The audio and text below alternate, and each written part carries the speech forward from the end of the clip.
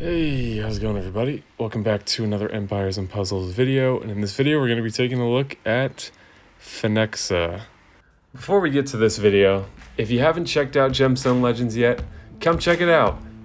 There are no joke thousands of players from Empires and Puzzles that have come over already, and for good reason. Simply put, it's a really fun game with some big advantages over Empires and Puzzles. We both know that the players that join these games earliest are some of the most dominant players.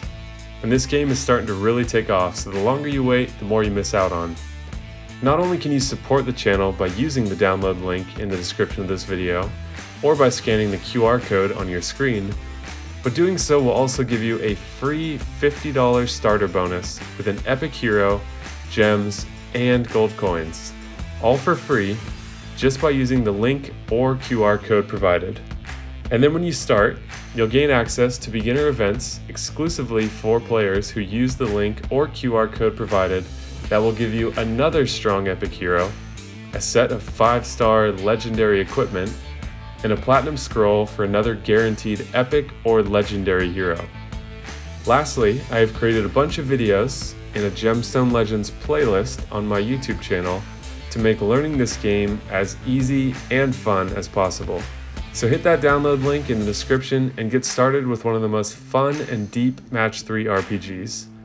There's a great community in Gemstone Legends, it has some huge advantages over Empires and Puzzles, and overall I think you guys are really gonna like it. We'll continue with our look through the Bard heroes. A lot of people were asking, I think I've missed finding one of them, but I can't think who it was. She was an interesting one. Decreases revival chance. Bard family bonus gives plus 5% mono generation to heroes not in a family bonus. And from the other videos, it looks like if heroes are in the one member of a one hero family bonus, like how they've updated some of them to apply to individual heroes, they still get the mono bonus. So maybe that's a bug, maybe not. We have an average speed red monk healer, 42%. Duration of buffs is reset. All allies get plus 30% critical chance. All allies get plus 50% attack for 4 turns. Those are both 4 turns, which makes a big difference. I've talked before about my opinion on 3-turn versus 4-turn buffs, and that 4th turn feels like 2 turns more. Quite impressive stats. And are they utilizing her well? No. The attack boost you can use on its own. Obviously, which when she fires the second time resets it no matter what. She'll reset this healing, which could be good, I think was their thinking. However, 50% attack, pretty nice. 30% crit, that's the one that gets pretty dangerous. So let's check it out in action and see what it's like. She was the one that I was most interested in from that group. That being said, I've seen the most copies of Reese, and who is the other one that I've seen around a bit? I guess mostly her. I've seen a couple Winifreds, I've seen a couple Narcissas, Phenexa, and who was the one other one? Thought there was one more. Maybe I'm wrong. Yeah, so we're off to a good start. We're going to kill off part of this team just so that we don't lose, as always. Trying to fill a hero chest. So yeah, I kind of feel like she's more of an offensive hero, since you can time her with refreshing certain buffs. I do think what she does is pretty cool. And I like seeing, interesting heroes come out into the game. It's nice that she has some buffs of her own as well. So yeah, pretty cool and interesting hero.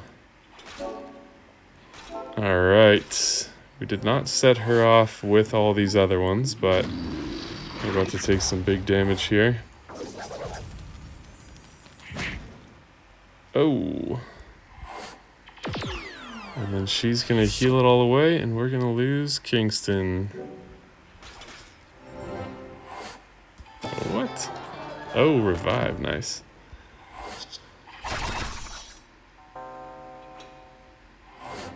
Okay, let's just go on this side over here. They've all got this nice buff now, so we might see some big slash attacks. Let's keep our eye out for that. Principally Sobek, since he's got a monster attack stat and doesn't have attack down on him. So yeah, there's nothing really to show for her resetting buffs. It's just if you've got buffs there, she'll restart them again. I wanted to try to show some of the damage that she could contribute to, but I don't think I saw any crits proc there. So here's just increased attack. Quite a monster of a hit. Sobek with a little defense down now, same attack boost. I don't believe you can... Jesus, 950 with the passive together. I don't believe that you can crit on a standard hit.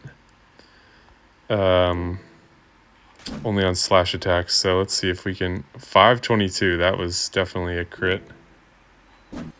I would hope so, because that's massive. The 200s seem a bit more typical. So I'm just trying to coax some hits out of them while I'm able to survive here.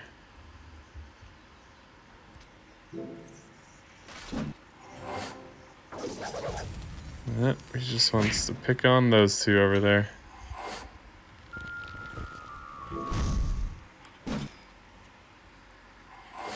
Alright, we'll set her off again. We'll go around this one more time. This is getting dangerous for me, though.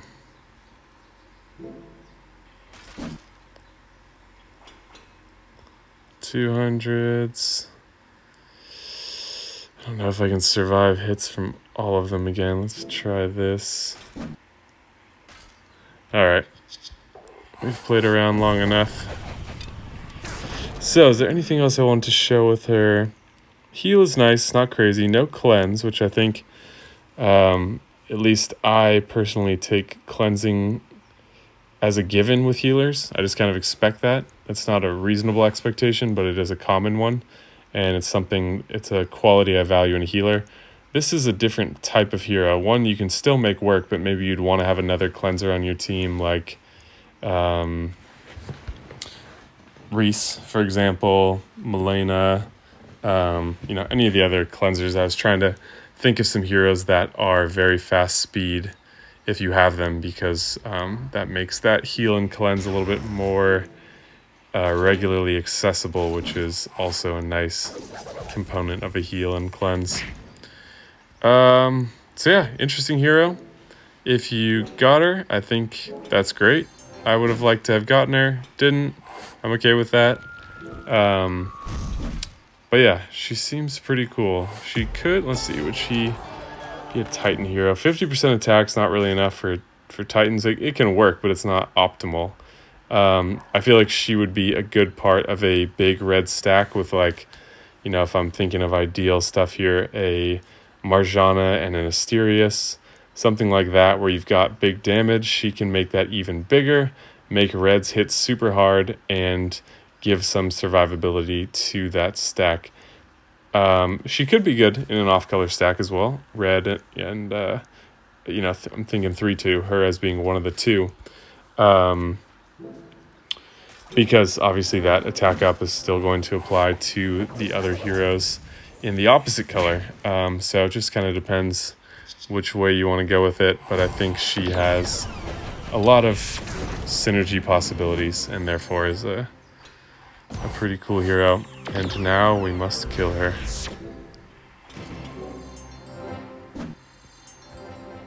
Alright. Well, we took a lot of freaking damage, and we're still kicking, so that says something good about this team too, I think.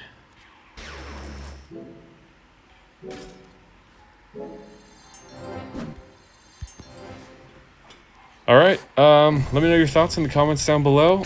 I don't know what order I'll put these out in, but I've hit most of the 5-star Bard heroes. I think there were 5 of them.